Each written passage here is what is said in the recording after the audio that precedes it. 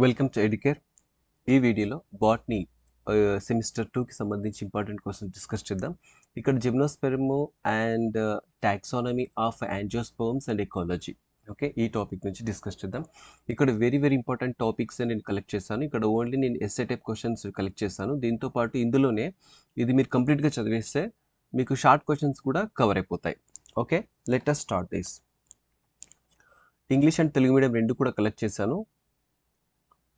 Give an account of sperm's classification of gymnosperm.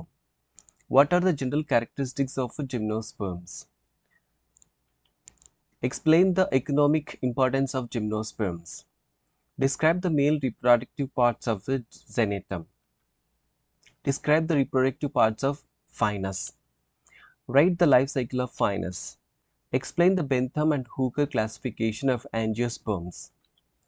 Write the types of fossils and fossilization.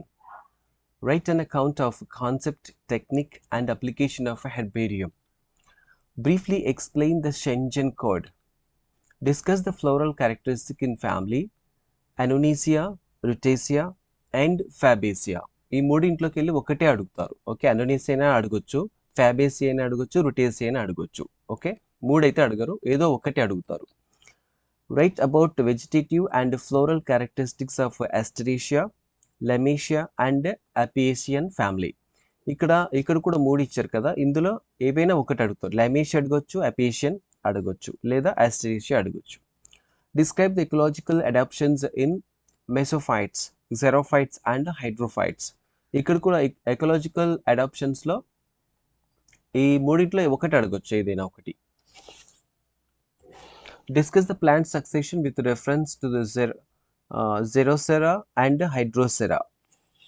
ఇవి ఈ 14 questions very very important questions. దీంతో మీరు maximum pass అవుతారు. Okay, ఇంకా maximum marks కూడా మీరు score చేయొచ్చు ఇంకా అడిషనల్గా చదివితే. ఓకే, ఇది అనమాట. తెలుగు అండ్ ఇంగ్లీష్ మీడియంలో ఇచ్చాను. ఇంగ్లీష్ మీడియంలో ఇది ట్రాన్స్లేషన్ కాబట్టి కొన్ని అక్కడ స్పెల్లింగ్ మిస్టేక్స్ ఉండొచ్చు.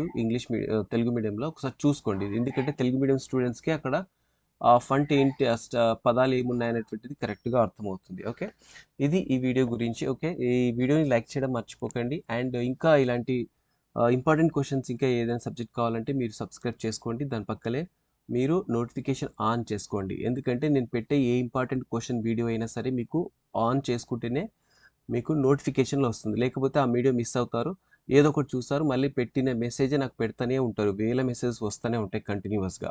కాబట్టి మీరు నోటిఫికేషన్ ఆన్ చేసుకోండి. నేను ఏ వీడియో అప్డేట్ ఇచ్చినా కూడా వెంటనే మీకు తెలుస్తుంది.